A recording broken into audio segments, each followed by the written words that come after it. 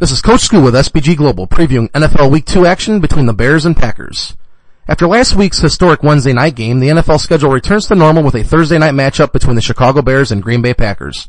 The first kick is scheduled for 8:20 p.m. Eastern in Lambeau Field in Green Bay, Wisconsin. The game will be televised on the NFL Network. The Bears come into this game winning their home opener against Andrew Luck and the Indianapolis Colts in convincing fashion, 41-21. The Bears defense forced 5 Colts turnovers, with Chicago holding a 428-356 edge in offensive yards. Quarterback Jay Cutler went 21 for 35, throwing for 333 yards and 2 touchdowns. Running back Matt Forte had 120 yards rushing, and the Bears held a 114-63 edge in rushing yards over Indy. The Packers are coming off of a loss in their home opener, losing 30-22 to the San Francisco 49ers. The Pack dug themselves a 20-7 hole by halftime and went scoreless in the third quarter before cutting into the 49ers' lead in the fourth. Quarterback Aaron Rodgers went 30 of 44 for 303 yards and 2 touchdowns. Rodgers also led the team in yards rushing at 27, with Green Bay suffering a 186-45 rushing yards deficit.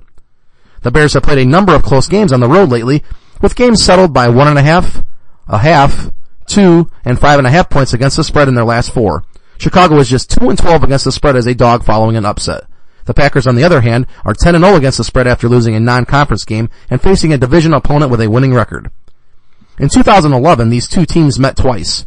When Green Bay was favored by 4 in Chicago, they won and covered 27-17.